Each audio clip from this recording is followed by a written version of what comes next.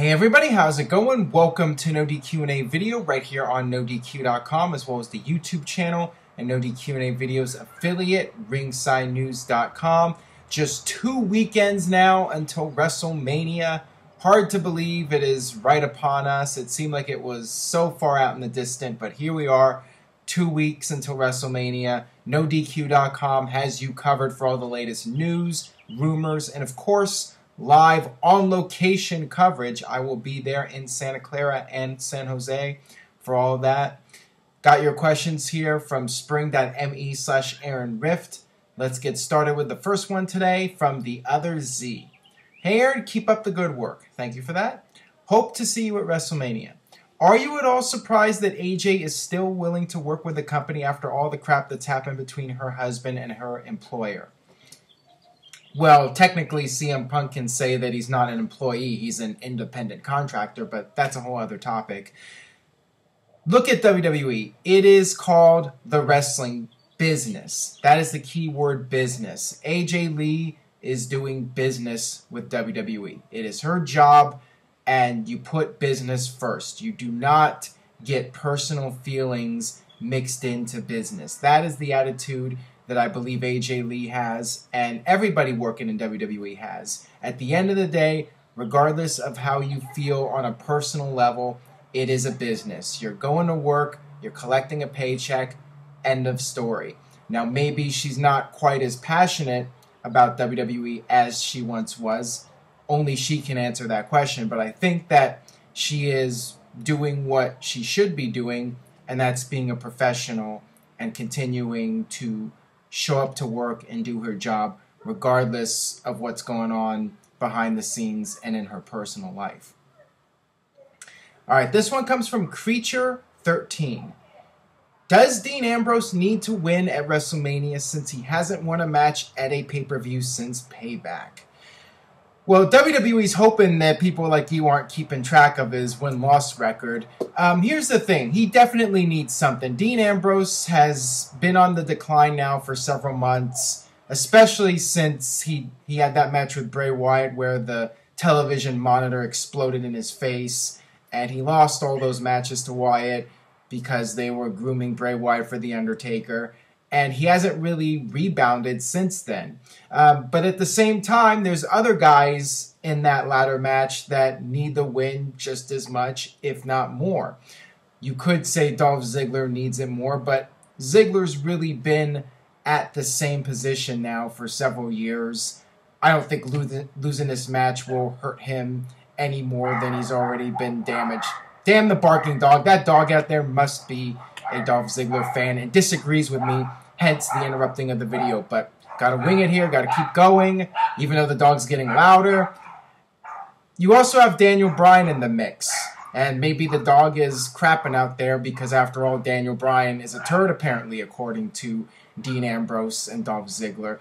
Daniel Bryan, of the three of them, he's the one that has really seen the biggest decline because he was at the highest peak last year at WrestleMania, winning the WWE World Heavyweight title in the main event, having the big celebration, and it's just been downhill ever since. So of the three of them, Daniel Bryan really needs to win the most, in my opinion. He should be the one to win that ladder match, and he needs some kind of win, coming off of last year's WrestleMania. But really what would be best for all three guys is to have the match of the night. Steal the show, go out there and prove to the fans that they are correct in cheering for them and getting behind them.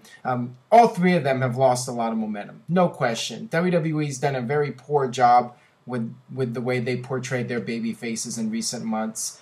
So all three of them have something to prove at WrestleMania, and that's just one of many reasons why that will most likely end up being the match of the night. So, hopefully those guys can deliver and show the guys in WWE, the head honchos, that we are the best that you got and we should be treated better.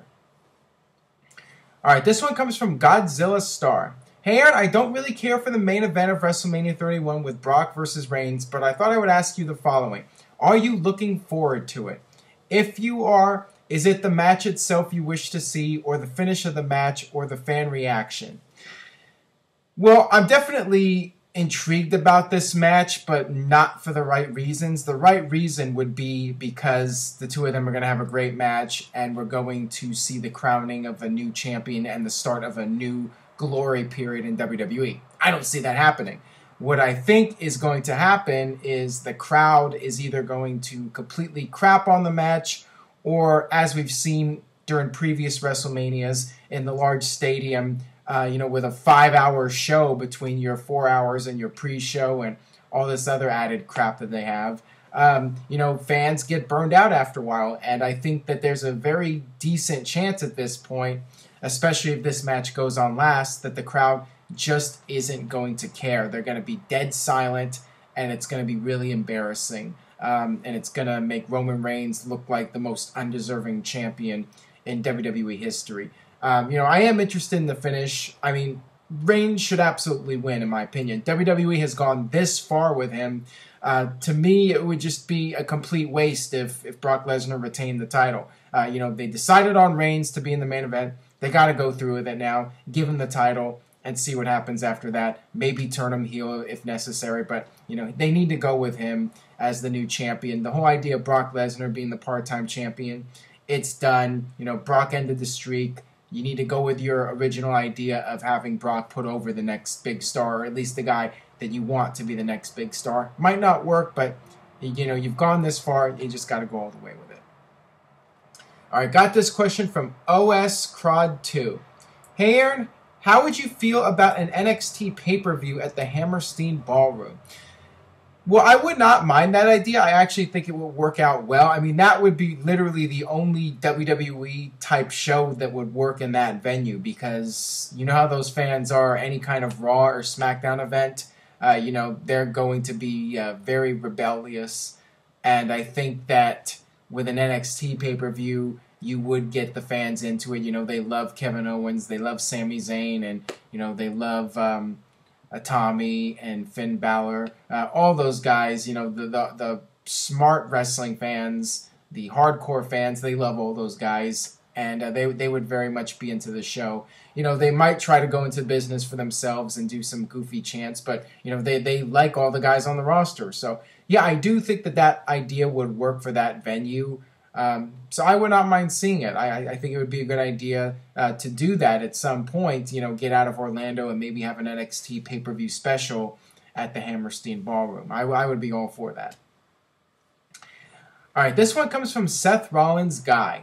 Hey, Aaron, how would you feel about the idea of bringing a couple of NXT guys into the IC title ladder match or even the Battle Royal at WrestleMania? I think both Sami Zayn and Adrian Neville would thrive in that ladder match. Please answer in video.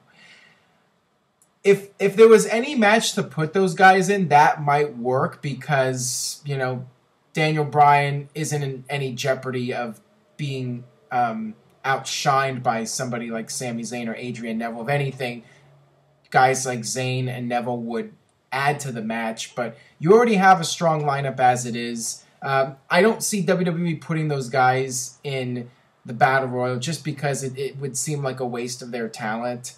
It really wouldn't serve much purpose. I would be very surprised if WWE put the NXT guys in a match at WrestleMania just because they do have that fear of those guys going out there and outshining the main talent. I mean, I guess in a Battle Royal, they could just be in there for a few minutes and then get thrown out and wouldn't really make that big of a difference, but I don't really see the need for them to do that. If Sami Zayn's going to make his debut at WrestleMania, I'd rather him be in an actual match than just be some guy in a Battle Royal that gets tossed out in 2 minutes. I mean, that's just my opinion. I think he should come in and look strong.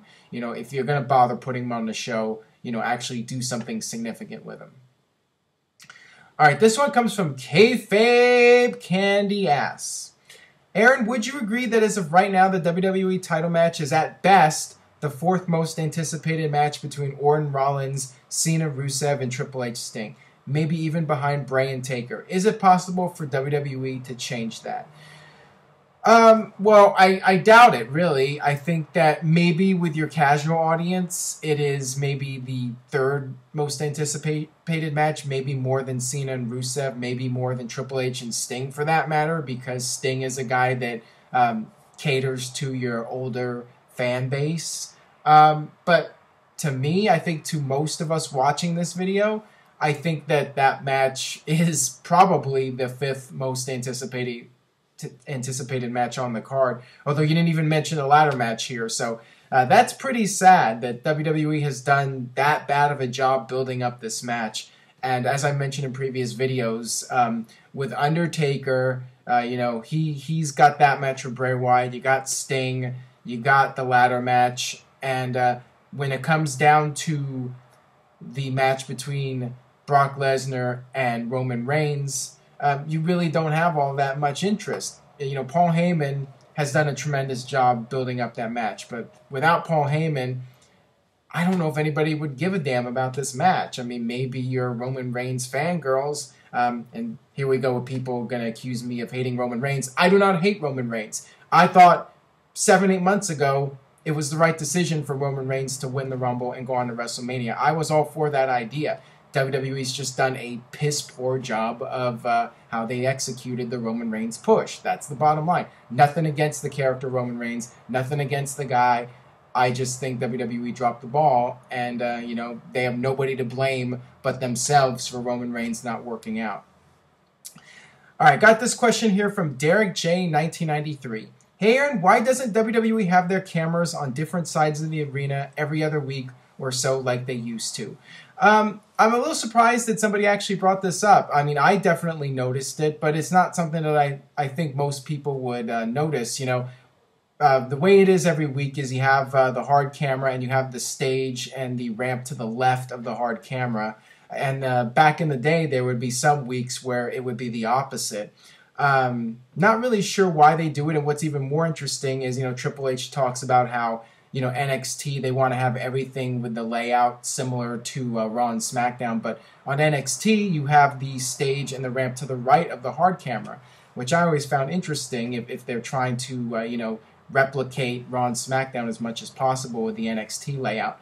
So that's an interesting question. I'm not really sure why. Maybe it's just so they can have something consistent every week, and it's just easier on the entire production team. I mean, that's really the only thing I can come up with.